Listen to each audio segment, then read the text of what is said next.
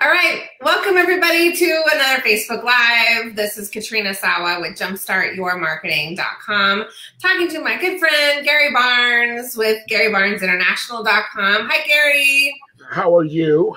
Good.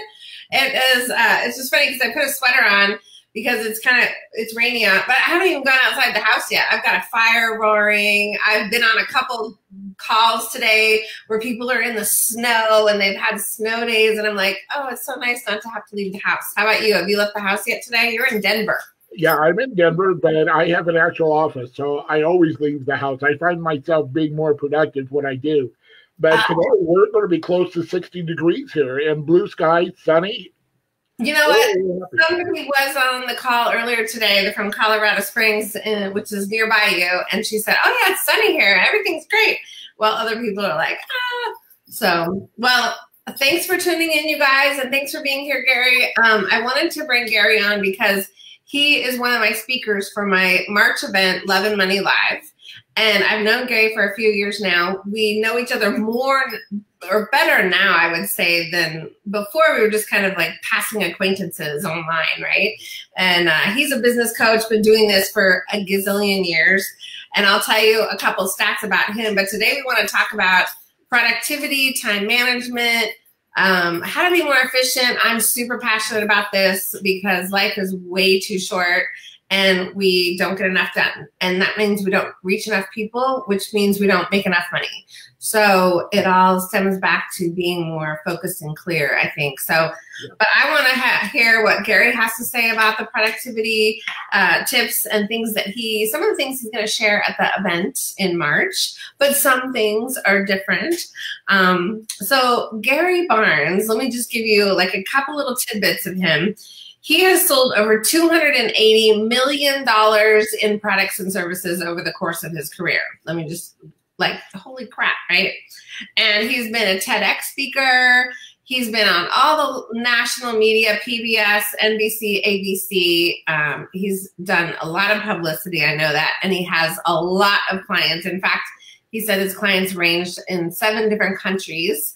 And I know that you guys are going to love to meet him if you haven't met him yet. And hopefully some of his followers are here. And I'm new to you too. But Gary, why don't you tell them a little bit more personal side of why they need to, who you are? Well, you know, something that was unique to you for new information as we got started today is you didn't know that in 1988, I was diagnosed with multiple sclerosis and was told I would be dead or in a wheelchair within 10 years. Now, I have never owned the illness. I've always said I was diagnosed with, which meant it was someone else's opinion. But I was 33 years old. I wasn't supposed to, I was out of the category. It wasn't something that I was wanting or was expecting. But it really brought up the idea of, okay, we have a timeline on this planet, and we don't know where that end period is. And so instead of looking at time as something we use or we're busy with, it's how do we invest it instead of spend it. And so when we invest on a time kind of concept is that we're expecting that return. And a lot of people, my clients, when we start first talking about this, they go, I'm so busy. Well, yeah, but are you getting the benefit out of being busy? You know, what are the value statements? Are you getting the most important things included in your calendar? Right, and the word busy is something I'm trying to get out of my vocabulary as well, because I don't want to just say I'm busy, because then that sounds to my prospects and my clients that I'm too busy for them, and that may not be true. It's not necessarily true that just because I'm busy. So I like to say something like, I've got a lot of fun projects on my plate right now, which is something I like to say. How do you suggest people say stuff like that? Well, you know, one of the things is to know when you're full. It's not about being busy, it's being productive and being at service with our clients. And so how do we know when we have, you know, that limitation of bringing on another client, we start pushing things off and things falling off the calendar? How do we make it visible? A lot of times when we're busy, we don't know why we're busy, we just know we are.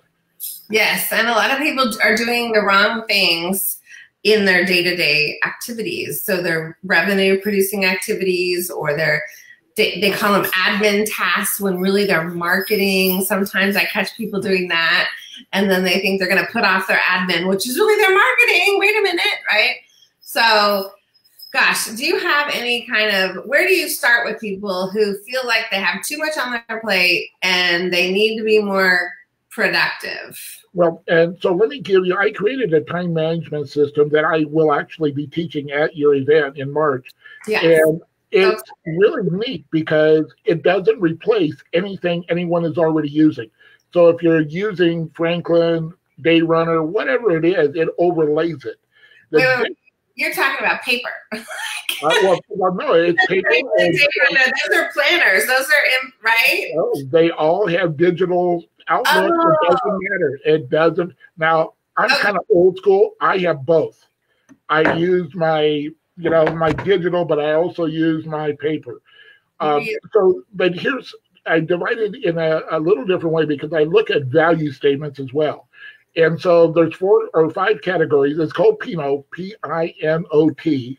The first is, pardon? Like the wine. Yes, exactly. And so the P stands for productive time. This is real sophisticated. But here's the definition. Anytime you get a yes or no to your product or service. Very narrow definition. Most people think productive time is going to a networking event or being on this call or coming to an event or what. It doesn't fit in because when we have an agenda to close people at those, now we are not what I call safe. So I is indirectly productive time. It also has a very narrow definition. Any time that directly, keyword, leads to productive time. So those first 2 categories are very, very narrow. The third is in non-productive time. I told you it was real sophisticated here. And it really is the major part of your busyness, if you will.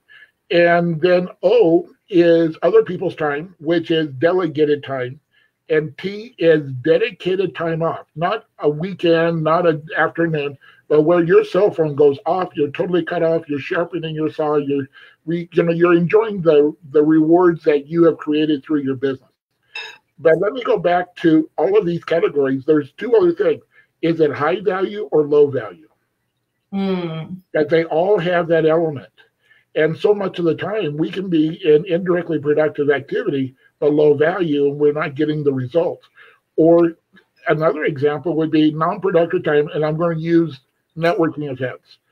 Most of the time we've been taught that networking events is a high productive event. But by definition, if you go there thinking you're going to make a sale, you're probably not, because people are going to go run away from you. And so what happens is that we have a situation to where it is a high value networking, but if we use it wrong, it's not intended to create a yes or no to your product or service. Can it? It can transform, but when we're honest, we can look at what we're doing and why we're doing it. Now, your first question was, how can we start? Once you have your these definitions, go back into your calendar for the last 3 months and categorize all of the things that you have had that you dedicated to your calendar, all that busyness. Yeah. Normally, about 80% of those activities are non-productive. Yeah. Right.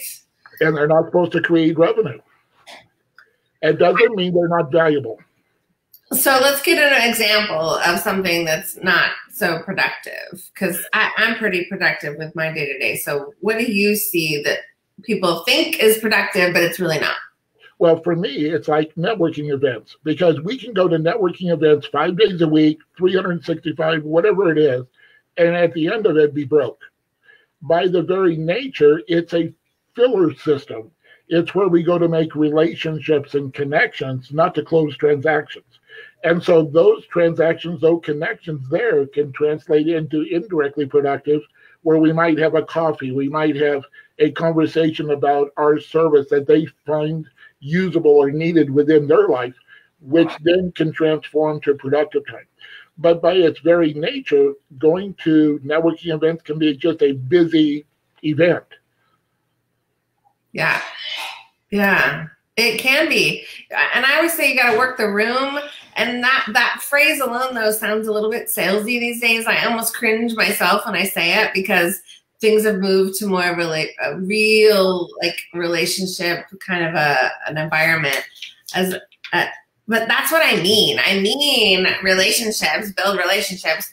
But I say work the room because it's what you do. And so you can do it in a non-salesy way, but you gotta pull those interested people out of the event so that you can do a follow-up call or something. And right? so this is how I do it. I go in with a goal of connecting with one person. Now, I normally do and have more, but that's a bonus. Because every person I deal with, I want to know their pain points. I want to know about them. You and I started out just getting to know each other. We had no idea that we were going to be on this call, or I would be coming to your event and you're coming to my event in August. Yeah. And so, we have no idea that there's anything that's going to lead. So it becomes organic.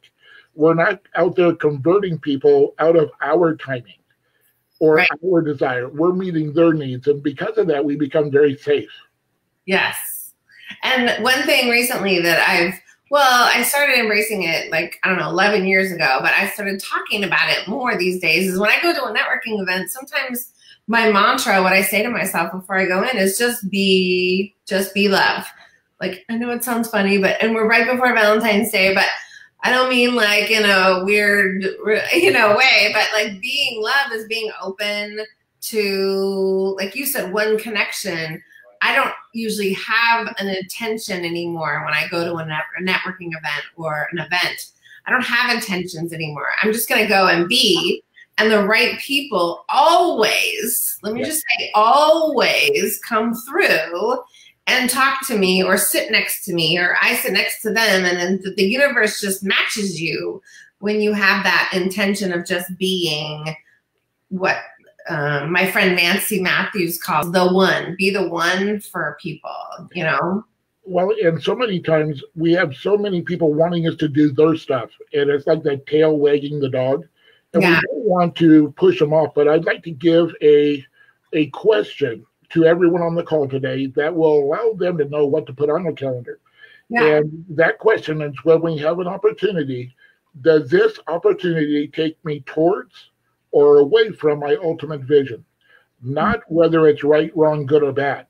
And so if it's something that doesn't fit, I can go back to that person and say, right now, that's not something that works for me. But how can I support you? What is it that I can do to help you? Right. And it helps, keeps us on track. Now, there is a supposition that we know what our ultimate vision is. And many business owners and entrepreneurs, sales professionals that I deal with, you ask them, well, what's the end goal? And they go, I don't know, make a sale, make the next sale. They're out there and they're running real hard and they're worn out. Yeah. The days of just like going after trying to make a sale, they're so gone. I mean, I know this call was all about productivity and time management, but boy, has marketing changed. Marketing is changing. And if you're not paying attention, then you're going to be left in the dust, right? Yep. So, all right. So, yeah.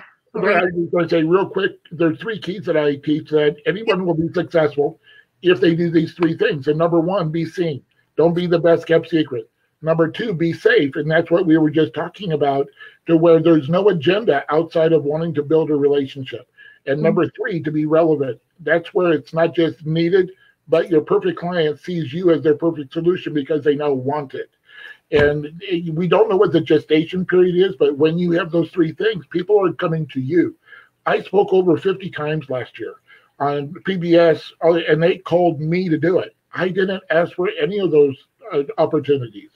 And so it becomes where you are situated to where people see you as that solution that they have, instead of us chasing them. I don't know of anyone that likes to chase people and corner them and get them to do what you want.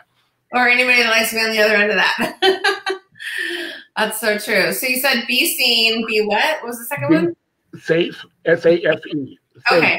Be seen, be safe, be relevant. I love that. I was just trying to type it in and make sure I had it right. Okay, cool. All right. Well, I know we don't want to keep you guys too long, but if you have any questions about being more productive, what about one of the things I see that is probably the biggest thing besides people's organization of their office, their actual workspace, right? Because the more piles and chaos you have around you, the more like frantic you can get, right? And then I've had a client who was a professional organizer, yet her computer laptop was just chaos, and she could never find any documents or anything because she didn't know. Now, this is just so you didn't know what you didn't know. She didn't know she could have folders within folders within folders on her. I mean, like, so that's, you know, to people who know, it's simple, but people who don't know, it's a huge thing to make your life easier. So those are just two examples of, like, that's where I would have people start, is in your space. Like, where's your working space? What about you? Is it mindset stuff? Is it, you know? You know, it's old, kind of old school again. If you touch a piece of paper, do something with it, throw it away. I love recycling. My goal is to fill up my recycling every day. But on the computer, we have a tendency to collect stuff without seeing it because it goes into a window. And that, what I call rework. Every time I don't know where something is, that's rework. I can't access it rapidly. And so when we do that, we are using the one asset that we all have the same amount of that we cannot duplicate, and that's our time. It's the most valuable thing we have. But we don't treat it that way. We allow other things to come into play. And you said something too. Maybe it's something that would have activities that we shouldn't be doing. If you're at, say, $100 an hour, and I'm just using numbers, and you're doing something that a $20 an hour admin person could do, why are you doing it? You're not in your core. You're not, and normally the things that we don't enjoy doing, we're not good at. But right. As we're growing, that's, you know, really what we have to start looking at is, what can we offload? That's the O in the time management. And as sales professionals, as small business owners, that's the hardest thing for us to do, because we know no one can do it as best as we can, and letting go of some of that control. But without letting go, we cannot grow. Oh, yeah. And letting go is huge. Some people will not let go of stuff. I get it. Oh, okay. We could talk for hours, because I know you have a whole system that you teach on this. I mean, I have webinars on it as well. And, you know, one of the things I think that has made me so successful and so consistently profitable is staying organized and productive. And would you say that's not true for yourself? Oh, yeah. I mean, we have a tendency to want to keep things also in our heads, and we're going to miss things. We have our calendars. We don't, again, how do we know when we're full? Right. What is it that we want? We don't schedule in time off. We don't schedule in things with our families. Do we have time for a quick story? Yeah, but let's hold off one second. So let me just make sure people know how to get to the event if you're interested. I put the link in the chat there, but in the comments, but it's loveandmoneylive.com, loveandmoneylive.com. It's March 6th, 7th, and 8th. You have to be here. I have one other speaker coming, Alana Pratt from LA, talking about intimacy in your business. So it's super unique of a, kind of an event, you guys.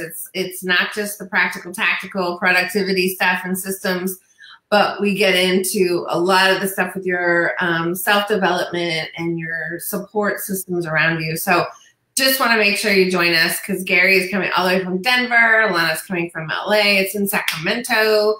And it's an intimate group, you guys. It's an intimate group. So there's constant one-on-one attention with you. And the biggest thing people love about my events is they make money in the event. I can't, you know, not everybody does, but majority of people make money because we do easy yes offers. And so come. Would love to see you. I'll put a coupon code in so anybody that's watching this can get in for $97 for 3 days of working on your business. So, all right, Gary, tell a story, and hopefully we don't get cut off. But yeah, and I'm going to be there the entire 3 days. So I'm not coming in and speaking, so I'll be there. So here's something that actually happened. My wife and I have date nights. We've been married now, well, this June will be 45 years. And so we go to a particular restaurant, and that one evening there was a couple that saw me, and they came over to me and they said, Gary, it's providential that you're here. Our entire sales staff is next door. Will you come and speak to them? Now, I'm on a date with my wife. According to the definition, it's non-productive, but high value. And so I could have an opportunity now to go talk to sales professionals that could generate business. So I could have gone over there with an indirectly productive time, but it would have been low productive because it wasn't something that, I was there for. And I told them, I said, I'd be happy to, but I'm on a date with my wife. And they said, well, she can come too. And I'm going, no, time out. So if I had violated that, it would have taken high productive non-value and turned it into indirectly productive low value. And what I told him was, I'd be happy to make another time for you to come in and address your staff. And we did. But I honored what I had on my calendar instead of allowing, again, that tail wag the dog. Yes, and people do that all the time, no matter what they've got on their calendar. They're like, a client calls, right, and need you right now. Well, the client can see you later in 2 hours or tomorrow morning or whenever you might have an opening. Yes, so that's such a huge awakening I had a few years ago on that strategy. And I do say no to more projects these days, or at least I'll say, okay, Q1, I'm going to do this. Q2, I'm going to do this, instead of saying, I want to do everything in April or in March. It's like crazy. And it burns you out. You end up not getting the productivity out of those efforts. And that's the other side, is that people are investing their time, money, and energy and not getting the return. And so they're thinking they have a bad product or it doesn't work, and it's not that. They're just doing things in the wrong order.